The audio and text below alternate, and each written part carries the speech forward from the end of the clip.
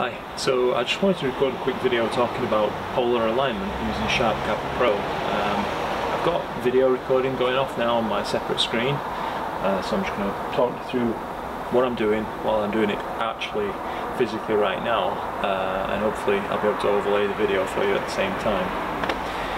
So the first thing I'm going to do is connect to the camera,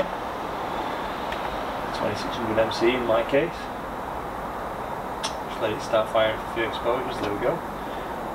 You'll probably note that I have a reasonably long base exposure set there, 1 second each, and I'm going to set it even higher again, so there's plenty of stars visible in the field of view. So now I've done this, I'm going to go to Tools, and we're going to look at Polar Align. So when I open this, it's actually going to capture an image and plate solve it. The first thing to do is let it do that, and then press next.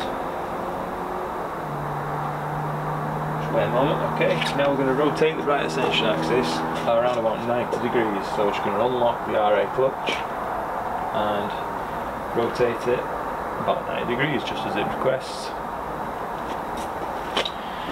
So what that's doing is it's going to offer a transformation in the plate solves.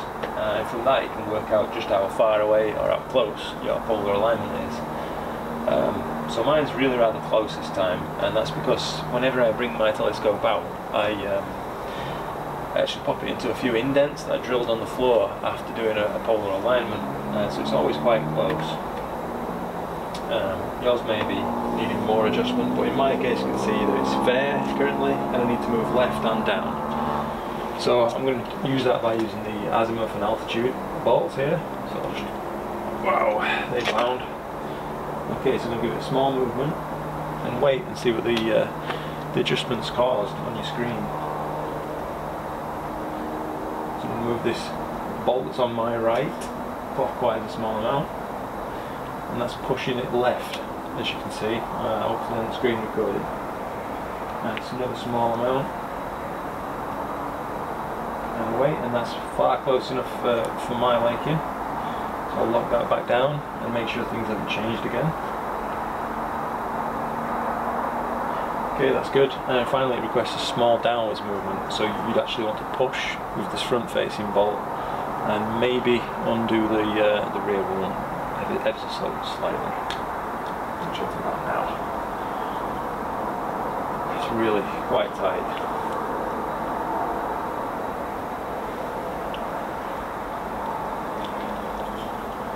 I do like to leave these tight so that they don't slip, as you've probably noticed I carry my old rig out at once.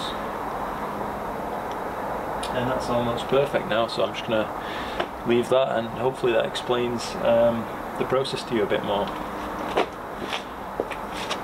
And as it's showing now, excellent, that's fine, I'll just call it quits.